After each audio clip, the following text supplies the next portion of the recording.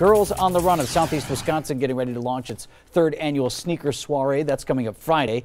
The event will benefit young girls throughout our area, helping them live happier, healthier lives. Tina Jones is the executive director of Girls on the Run, Southeast Wisconsin, and River and Rain, twin sisters, if you can't tell, who have really benefited from the program. Thank you all for being here. Thanks for having me. Tina, let's start with you.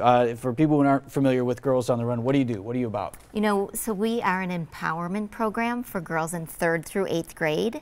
The program is offered for 10 weeks in the fall and the spring. It's offered after school, and the girls are learning all about positive life lessons while they're training for a 5K.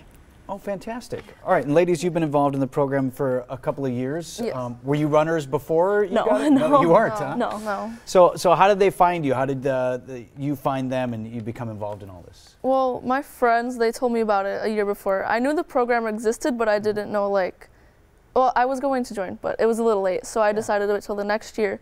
And I really decided that I wanted to join when my mental health started to crumble, I guess I could say. Because I knew they talked about how to help yourself with your health and mental health and physical health. So I joined expecting that, and that's what I got out of it. It was pretty cool. Has that been your experience? Yeah? Yes, she has a different story than I do because, we're different people. I've been struggling with confidence, and Girls on the Run really helped me find myself and love who I am.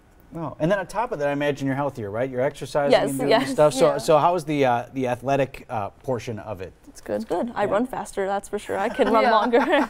Yeah. Tina, I bet you it just warms your heart to hear these stories. The outcome that we're seeing here with River and Rain is exactly what you're hoping for. Exactly. I mean, we couldn't be more thrilled that we are helping girls like River and Rain. I love getting to know them.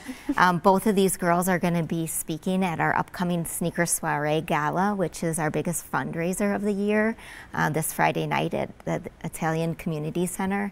And I'm just so proud of them for having the courage to be speaking at this event. There's going to be over 320 people there, and they're going to hear their story. And we love it when we can give girls in the program the opportunity to be in the program, but then to also branch out and do things like this is super cool. I imagine this is exactly the kind of thing that neither of you would have done before you became involved and said, get up in front of a room of 300 people? No. Right. Well, congratulations. That's going to be really great. Thanks for sharing it with us, too, today, Tina. We'll see if we can get some more people involved. So the Sneaker Soiree, that's Friday night. For more information on that or supporting that event or any of the programs offered by Girls on the Run of Southeast Wisconsin, everything's up online for you. We set up a link at tmj4.com/links.